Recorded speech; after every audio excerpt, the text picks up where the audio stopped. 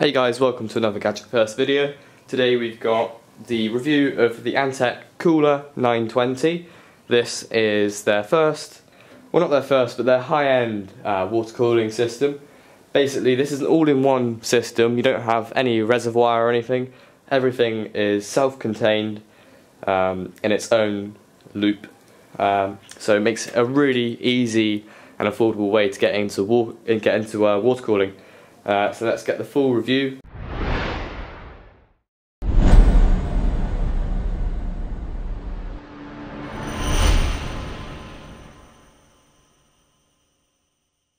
So first off, I'd like to mention that it is a little tricky to get installed, just because basically the instructions aren't the best.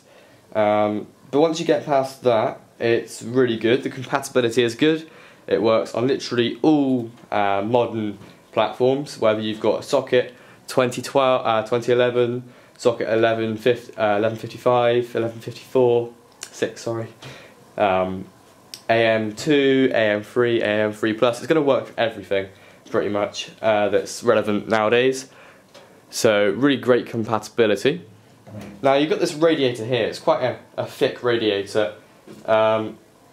Basically, this will allow the air to cool down the radiator more effectively, and therefore cool the water down more effectively, which is then going to travel through these pipes, or one of them, and then it gets to this bit here.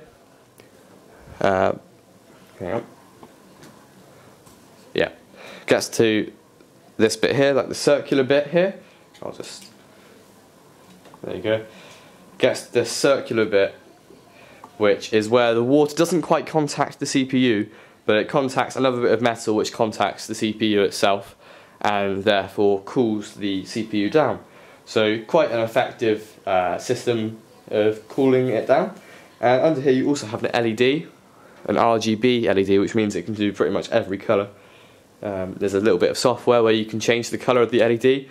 Quite a cool little feature. Nothing too important, but I thought it was pretty cool nonetheless. The software also allows you to monitor the liquid temperature as well as the processor temperature itself. So really useful software.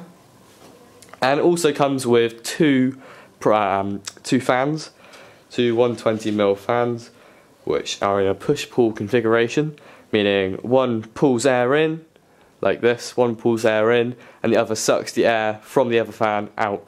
So basically you're getting double the power of suction there on the air. So I'll put some results in, basically what I've gathered over the time I've had it, and this is a very good performer, just to let you know.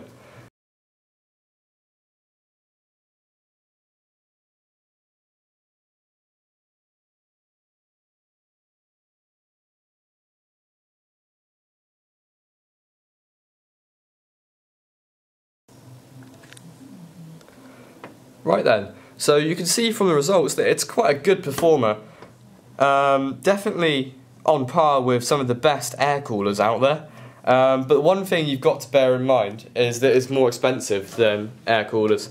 The air cooler you saw in the results was about £35, whereas this will be setting you back probably just under double that. So definitely more expensive than air cooling. Basically, water cooling is just cool. Quite a cool thing, basically. And also, there's more use to it than just that. Basically, it takes less room up in your case. The air cooler that I had, in comparison to this, came out to about here, and went from about here to here.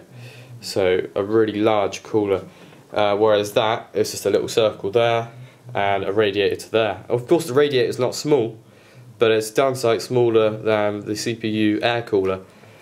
So on the whole, it's a good buy if you're wanting to save space, because a lot of these air coolers limit room for the RAM, and basically so they come out to here, which means you have to have very low profile RAM, and some people like to have their RAM heat sinks like that. So definitely, if you're wanting large RAM or you're just wanting something pretty cool, in both senses of the word, then the Antec Kuhler 920 is a very good deal.